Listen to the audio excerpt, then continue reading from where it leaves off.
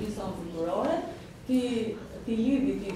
Atëre, kjo është dita e monumentit tim, të shkollës janë Kukuzeli, e cila në kuadrin e një lëvizje që ne kemi tashmë 2 vjet që kemi filluar, lëvizja Miku i Monumentit, ka birësuar, ka adoptuar Hamamin mesjetar qytetit të Durrësit, në kuptimin e një krijimit të një lidhje shpirtërore dhe kulturore me këtë monument.